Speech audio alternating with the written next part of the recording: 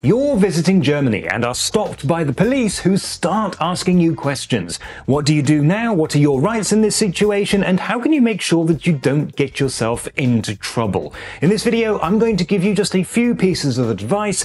But first, I am not a lawyer, so this is not legal advice. Also, this video is not going to be helpful to you if you are in a very serious situation. If you've been arrested or are to be questioned as either a suspect or even a witness, then you really need to talk to a lawyer. Now, I don't want to give the impression that the German police are bad. Normally, they are professional and well-trained. It's not like some countries I could mention where you have to be very careful not to get shot. That is very rare in Germany. Let's put this into perspective. In 2019, a total of 15 people were killed by police in Germany.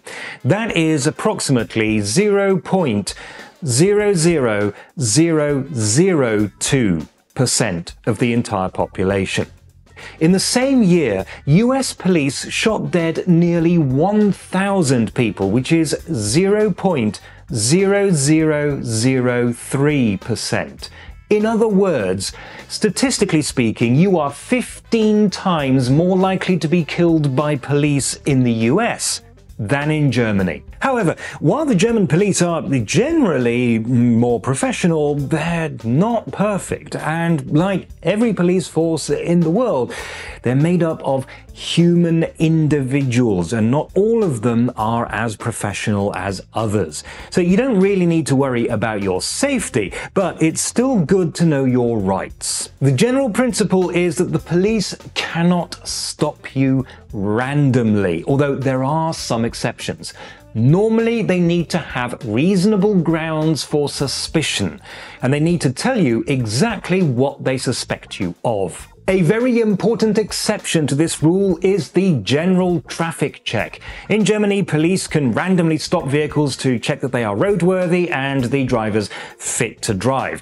They can give your vehicle a quick visual inspection, and they can also demand to see all the things that you are legally required to have in the vehicle. So a high visibility jacket, a warning triangle, and a first aid kit, as well, of course, as your driving license. But without reasonable grounds for suspicion, they cannot search your vehicle, and they also cannot force you to take a breathalyzer test or give a urine sample or anything of that nature, at least not without your consent. So let's say you're stopped by police and asked to take a breathalyzer test because they say you look like you might be drunk.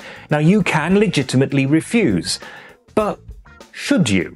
Well, if you do refuse, then the police must consider whether they have reasonable grounds to take you to the police station for a blood test. So the risk to you, obviously, is that you get taken to the police station.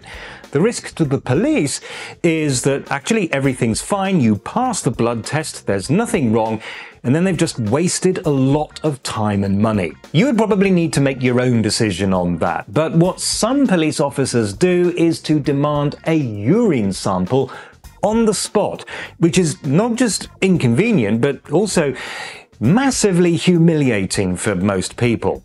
Now, I think in a situation like that, it is worth knowing that you can refuse, and then that would force the police officers to make a decision whether to just let you go or risk taking you in for a blood test. By the way, it used to be that they needed the authorization of a judge for a blood test, but that is now no longer necessary.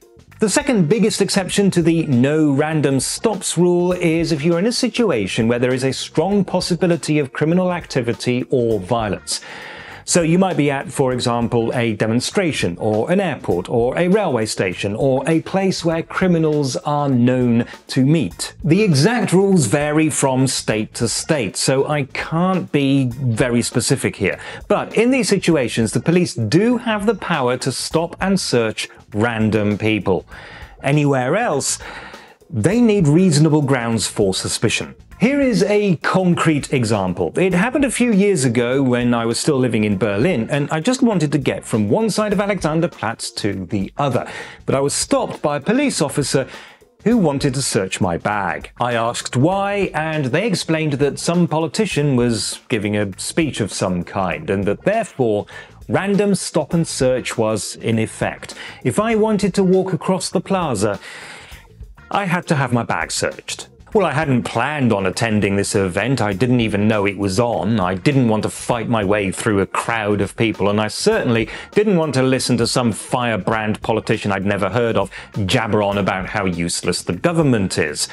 So I told the officer that I would really rather not be searched, thank you very much, and that I would find a different route, at which point he shrugged and said, "Fair enough," and it was that easy. Alright, so if you are stopped by the police, what are their rights, what are your rights, and what should you do? Well, if you're not actually being arrested, the police don't have too many rights. They can ask whatever questions they want, but the only ones that you have to answer are those to establish your identity. Your name, date of birth, address, and nationality. The police can also demand to see your passport or ID card, and incidentally, you are legally required to possess at least one of those, although you don't normally have to carry it with you. In practice, in most cases, anything you have that will back up your answers ought to be sufficient. A driving license, for example. I once managed it with a bank card. Any other question you can refuse to answer. But of course, if you say nothing at all, the officers are likely to suspect that you have something to hide. On the other hand, if you say too much, you might accidentally incriminate yourself.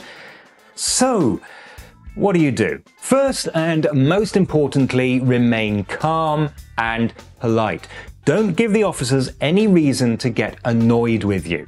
But at the same time, whatever questions you choose to answer them briefly and never give them any information that they didn't ask for. The thing to watch out for if you do encounter some of the less professional officers is that they may try to make you say more than you should.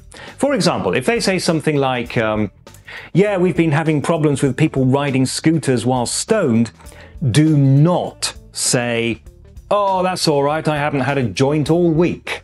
The classic, of course, is, "Do you know why I pulled you over?" The only correct answer to that question is no. And that's basically it. The police don't have many rights, but some of them do have a few nasty tricks they can play on you.